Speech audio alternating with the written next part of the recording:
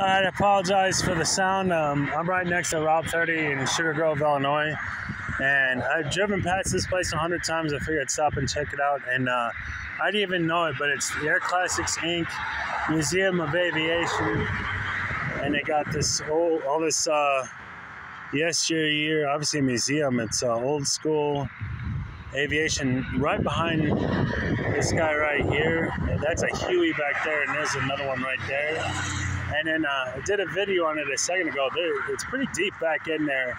But right there, I tried to do it on the side of the road, and that hill kind of obscures everything, so without trespassing. That looks like they got a cannon. Am I wrong? That looks like is that a cannon? And then there's more stuff back there. Those are, if my eyes don't deceive, that looks like an artillery battery back there. Holy crap. So they got some pretty nifty stuff. I don't know if they do shows or when or anything, but Air Classics Inc. Google it. But I saw a little airplane take off back there, so I think there's an airport near here. So maybe they do shows or something, but I don't know. That looks, I drove by it 1,000 times, and I'm like, I gotta check this out. So there's more stuff back there that I can't see, but a couple Hueys, little different fighters from different eras. Sorry about the noise. I'll see you guys on the next one. Cheers.